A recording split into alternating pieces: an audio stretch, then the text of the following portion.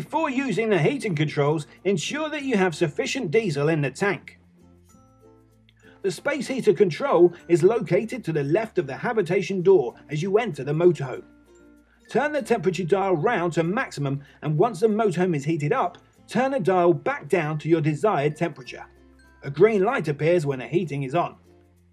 To switch off the heating, turn the dial back round to the 0 position. There are 2 water heaters on board the motorhome. The controls for both are located on the bulkhead behind the passenger cab seat. One uses gas and the other electric. You can identify which is which, as the electric control will say 230 volts beneath the switch. If you have electric hookup, it is recommended that you use the electric controls. Both switches work in the same way. Before using though, make sure there is enough fresh water in the tank.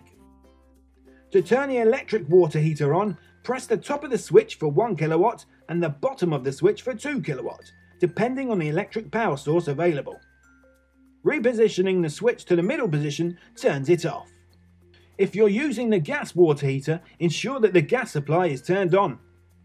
Press the top of the switch for 50 degrees and the bottom of the switch for 70 degrees. Again, reposition the switch to the middle position to turn it off.